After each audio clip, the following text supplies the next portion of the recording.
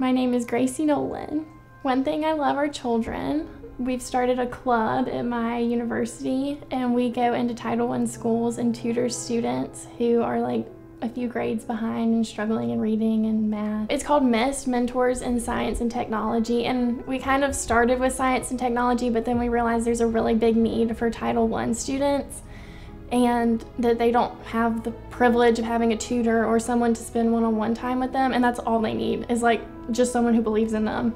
Kind of like a mom is like your first teacher, like a kindergarten teacher is like your first experience. So I think to get to be someone's like first experience of something is a really big privilege. So I think it's important that we help each other and are kind towards each other and we accept people for who they are. I do support Esther Tea Company and what they believe in empowering women and believing in each other and accepting us for who we are.